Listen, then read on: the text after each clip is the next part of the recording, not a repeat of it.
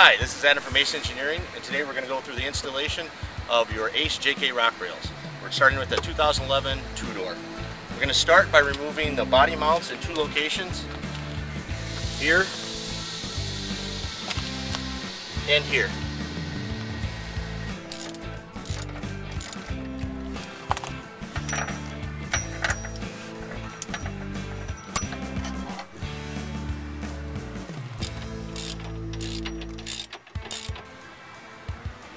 After removing your bolts, locate your driver's side rock rail. Outside the box will be marked driver or passenger.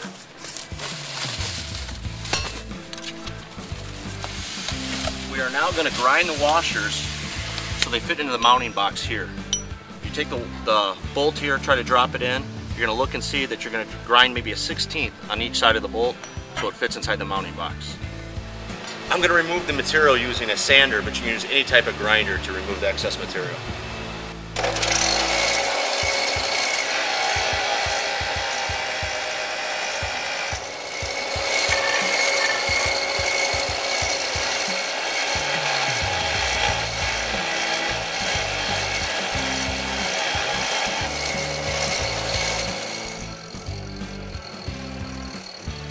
Now that we've ground down the encapsulated washer, we're going to test fit into the mounting box to make sure it fits before we mount it onto the vehicle.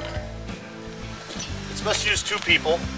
Run your bolts through your mounting box here and here. Align the bolt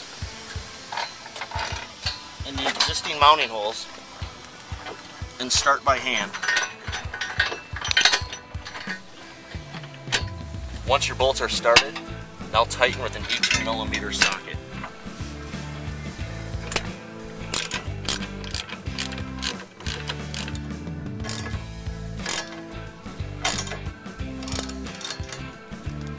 After tightening your rock rail, repeat that procedure for the other side.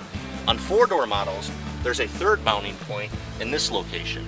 Follow the same procedures for that. And that's it. Tighten them up and you're good to go. Thanks a lot.